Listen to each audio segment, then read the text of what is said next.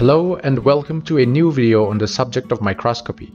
I'll be covering in detail in a separate video the working principle, details of the component parts, and other important aspects of a compound brightfield light microscope. But for now, I thought I should make a short and practical-oriented last-minute checklist kind of video on how to quickly set up a compound binocular brightfield light microscope for specimen examination and study. You can also check out my video on how to use a compound monocular light microscope by clicking on the link given in the top right corner of the screen or the link in the description below. So here we go. The binocular light microscope is a more advanced and sophisticated design of the brightfield light microscope. It gets its name from the fact that it is equipped with two eyepieces, both of which are simultaneously used to give the user a stereoscopic viewing experience of the specimen image. The usage of the binocular light microscope is overall the same as that of a monocular light microscope, albeit with a handful of differences. To begin with, here's a quick pictorial overview of the different component parts of a typical compound binocular brightfield light microscope that you'd normally come across in a biology lab.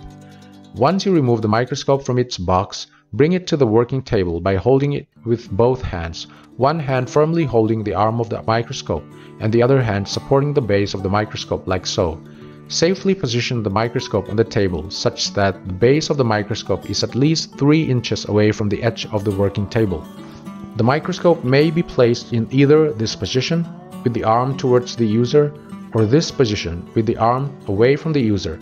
Accordingly, you can position the eyepieces in the direction of the user by loosening the eyepiece turret screw and rotating the eyepiece turret.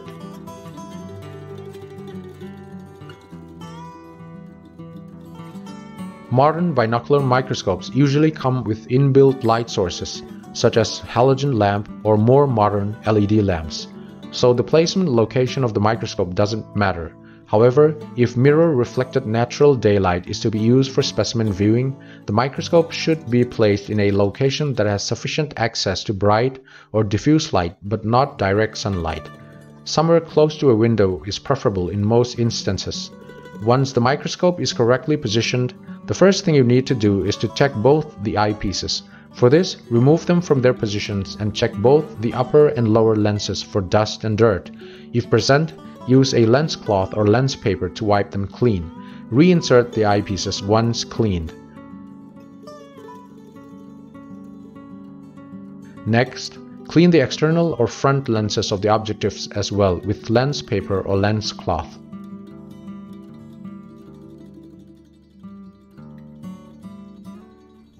Position a low-power objective lens, either the 4x or the 10x lens, in line with the hole in the center of the stage. To do this, rotate the nose piece until one of the low-power objective lenses clicks into position and aligns itself with the body tube and the hole in the center of the stage. Using the coarse adjustment knob, lower the stage down and away from the objective lens. Wipe the stage with a clean piece of cloth or lint-free tissue to remove dust and debris. Next, check the iris diaphragm of the condenser. Make sure it's at least partially open. If fully closed, adjust the aperture using the diaphragm adjuster that sticks out from the condenser body. Also make sure the condenser lenses and the light source lens are free from dust and dirt. Now turn on the illumination and set the brightness intensity to a lower level to begin with. Look through one or both the eyepieces and make sure the circular field of view is uniformly illuminated. Adjust the aperture of the iris diaphragm if not uniform. Then, adjust the distance between the eyepieces relative to the distance between your two eyes. To do this, while keeping your eyes positioned and keeping them both opened, slowly diverge and/or converge the eyepieces until that point where the circular fields of view seen individually by both eyes converge to form a singular circular field of view. It takes some time and practice to get used to viewing through a binocular microscope with both eyes open, especially those who have only had experiences using the monocular type of microscopes. But one gets the hang of it eventually. In fact, stereoscopic field of view is one of the best views you will experience in microscopy. The binocular microscope is now more or less ready to be used.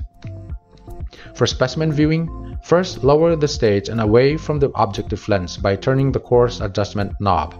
It's worth noting here that in the traditional monocular microscope, turning the coarse adjustment screw raises the body tube and the objective lenses up and away from the stage. In a binocular microscope, the body tube and the objective lenses are stationary. Turning the coarse adjustment screw only lowers the stage away from the objective lenses. The end result is basically the same. Now, place the prepared slide containing the specimen of interest onto the stage. Binocular microscopes are mostly designed with a mechanical stage setup. In order to secure the slide in position, pull the spring-loaded slide clip away from the center, like so, and then place the slide securely in the slide compartment. Bring the slide clip back in position, which now firmly holds the slide. Next, center the specimen by adjusting the slide sideways and up and down using the sliding screws until the specimen is located roughly in the center of the hole in the stage.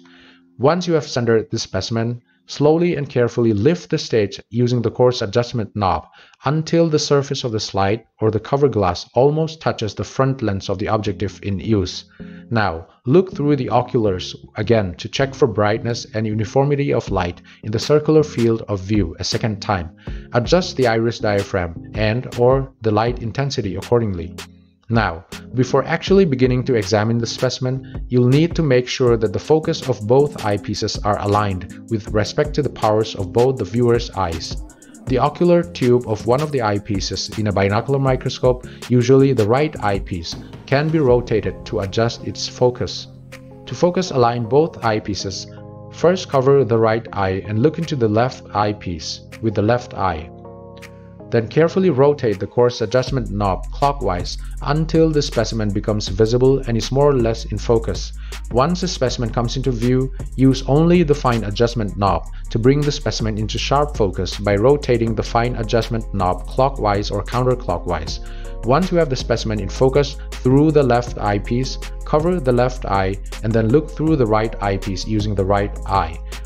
Without touching the coarse or fine adjustment knobs that had already been set for the left eye, adjust the focus of the right eye by rotating the eyepiece tube clockwise and/or counterclockwise until the specimen comes into clear focus.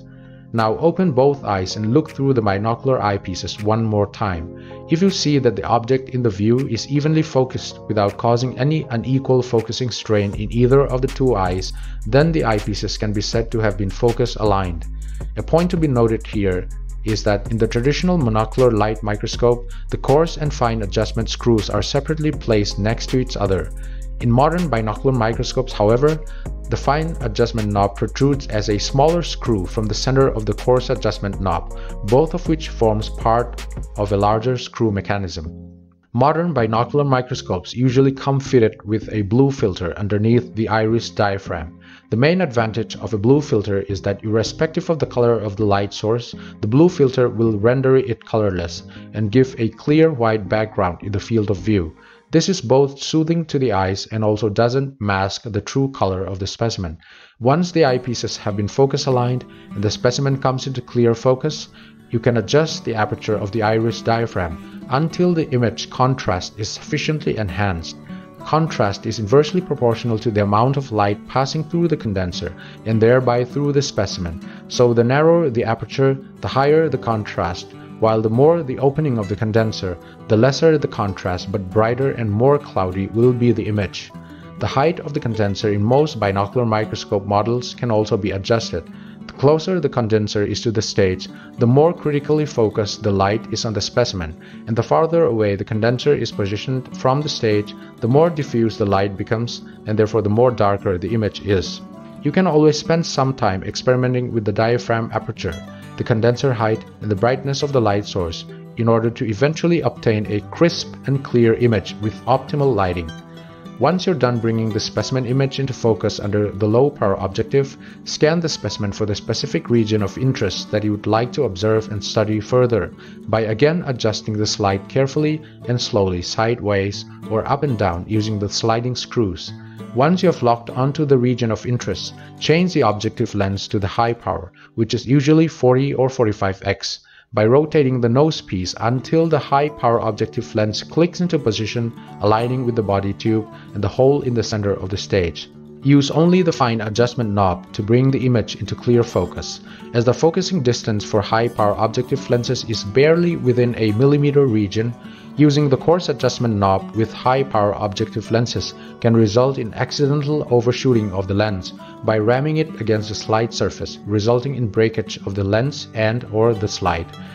To prevent this mishap, many modern high-power objectives are manufactured with a spring mechanism fitted for the front lens.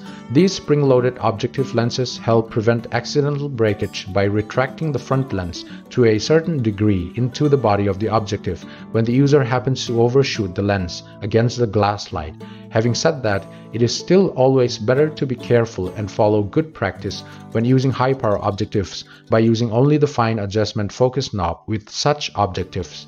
Once the specimen is focused under high power, you might need to readjust the lighting, the aperture, and the condenser height in order to attain the ideal brightness and contrast. More advanced brightfield microscope models come with a parafocal design feature, whereby the image once focused under the low power will remain in focus under high power lenses as well, without the need for refocusing.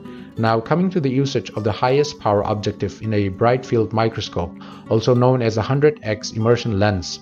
There are certain fields in biology where minute details or extremely tiny objects such as bacteria need to be examined. This is where the immersion lens comes as a great add-on advantage in microscopy. The most commonly known and widely used high-power immersion lens is the 100x oil immersion lens. One of the only drawbacks of immersion lens is that only dead specimens that have been permanently fixed on the slide can be observed with good clarity. In order to use the oil immersion objective lens, first lower the stage using the coarse adjustment knob, then rotate the nose piece until the 100x immersion lens aligns with the body tube and clicks into position. Place the permanent specimen slide onto the stage and center the specimen. Now place a drop of high refractive index immersion oil recommended by the manufacturer of the microscope to be used with their immersion lens. Then carefully bring up the stage until the front lens of the immersion objective touches the oil surface on the slide. Now view through the eyepieces and focus the specimen using only the fine adjustment knob.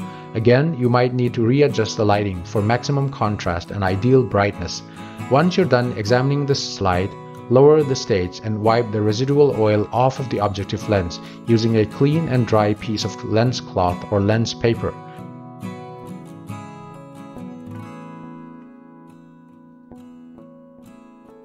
Remove the slide from the stage and wipe the oil off from the slide using a cotton ball dipped in acetone.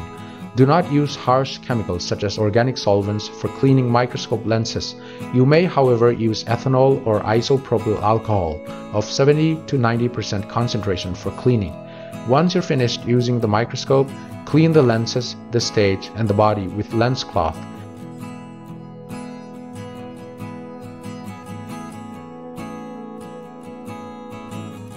Keep the nose piece in neutral position, that is, without clicking any objective in position in alignment with the body tube. Finally, either cover it with the microscope cover or put it back into its designated box. So this was all about the use of a compound binocular brightfield microscope. If you found this video helpful, do show your support for what I am doing by considering subscribing to my channel and turning on notifications to stay tuned for more such content. Thanks again for watching. See you next time.